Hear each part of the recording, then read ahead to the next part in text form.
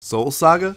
Sounds like a pretty badass name, taking Dark Souls or Soul Calibur, then combining it with the Saga series. Spoiler alert, that's not what the game is about, but I wanted to check it out anyways. You play as a guild master, and as you complete quests, you recruit a ton of different characters to your guild and manage the day-to-day operations. Sounds pretty interesting, and the trailer featured one hell of an anime opening theme song. So can this JRPG hybrid pull it off? Or does it fall into the early access abyss of mediocrity? So you start the game and you are shown 3 slots. You pick one of them and then you can adjust your difficulty. They give you a good amount of things to play around with, so I appreciate that. I decided to keep things standard, but I learned I made the wrong choice. More on that later. So once you finish selecting difficulty, adjust all the things, the game begins as you're greeted by some exposition to the game and the world at large. Just gonna keep it a bit vague just because the trailers didn't really say too much. The setup is fairly basic, but the music during this is really good. Honestly, the music throughout this whole game is really good. Easily the best part of the game, and you're gonna see why. So once you finally get your airship, that's when the game really begins. You can start going on quests right away. Now the cool thing about quests is every time you start a new game, the order of quests change, so there's a bit of replayability there. So I got several things to say about the gameplay, but let's just start it one at a time. The controls for the airship are just not good. You use this to navigate throughout the quest to reach the quest location and to collect resources to sell. And this is basically a majority of all the quests that you have to deal with. And I don't get it. There just seems to be so many damn indie titles that want to throw in airships, and they always give them awkward controls. I played Black Skyland's Origins a few weeks ago, and that game had the same issue too, of just the controls just not feeling right. I mean, this thing drifts all over the place. It's hard to keep it in control, especially if you're using the mouse. The combat also has its share of issues as well, so it's not just the airship segments. And this is mainly due to the game just not explaining anything to you and just throwing you against multiple enemies right off the gate. And you only start with one character, and the game doesn't really balance itself around it. So it uses an action turn-based system similar to Final Fantasy 7 and 8.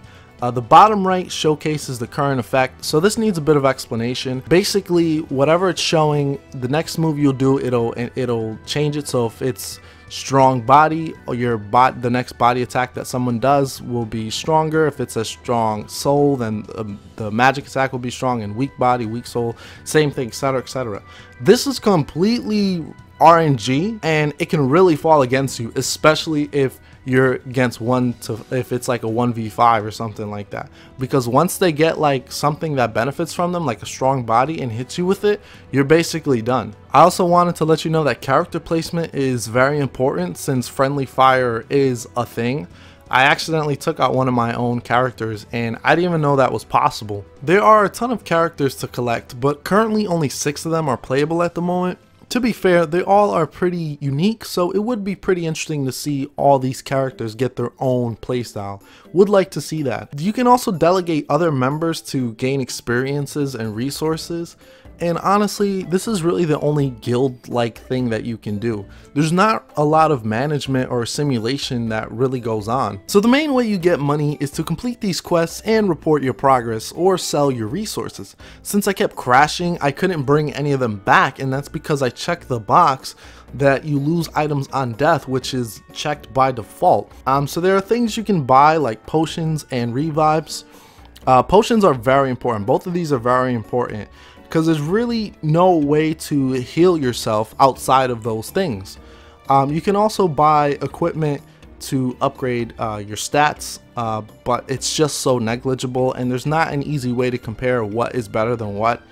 Also, the shops run out of stock, so you'll eventually be forced to go to sleep and restore your health, which moves the day forward. I'll get into that a little bit later. You can also buy upgrades to your ship. I would recommend that you upgrade the engine to help avoid obstacles as quickly as possible. That will help you just get through the game and make things a lot quicker. So every time you sleep or die, a day goes by. Eventually, as time moves on, the 3 monsters that are in each corner will start moving and start blocking off quests. So you need to be as efficient as possible.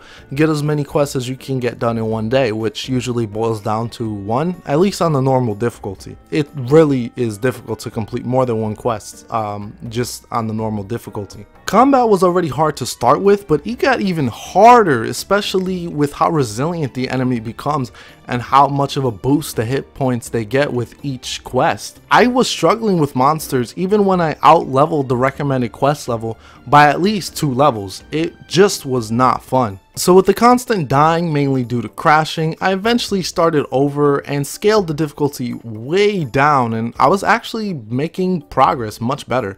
I still crashed a lot, especially in the later quest when they got turrets and multiple monsters roaming about. I mean, the later quest is ridiculously like unbalanced. Like it's nuts just trying to navigate. So combat was much easier, but it still was a chore for some enemies. Enemies still took a ton of hits to take down, but the good thing is they couldn't dish out as much, so I wasn't going down anymore. But after that, I just found out the game was just plain boring. There's not much to really do outside of the normal loop of going to get a quest, eventually they'll join your guild, and that's basically it. You can also collect songs for this guy in the marketplace, but that's really it so far. I mean, it's still early access, so there could be more on the way, but I'm just not sure what to expect. You also have these war bosses that appear in completed areas. You land in this place on the map and then you traverse with walking instead of using the airship, so that's a plus already. But they all play out the freaking same with random encounters and a boss at the end. It's once you go through it once, you never really want to do it again. You'd rather just delegate your people there. It serves no purpose except to get extra experience and maybe a resource at the end. So I wanted to play until I come in contact with these 3 monsters just to see what would happen, but I gotta be honest, when I saw how many quests I needed to do and how far it would have taken me and how long I would have needed to put in, I gave up. I just lacked the willpower. I'm sorry. I just wanted to end what I felt like was my suffering. So let's just wrap this up quick. I don't recommend this at all. It's far too flawed and it's just plain boring. It doesn't do much with the concept of being a guildmaster. And honestly, I have no clue where this is going to be headed. The developer has had a bad track record of keeping updates from what I've read in the reviews for this game and from Kickstarter backers. Another thing I forgot to mention, this was actually backed up by Kickstarter. Who knows about the future of this one? And because of that, just steer clear. There's better early access games out there. And honestly, you could be doing far better with spending far less money. So thank you guys for watching this review. Apologies that this wasn't a good game, but it is what it is. I hope you enjoy the rest of your day. Stay safe, and this is Powerhouse signing off.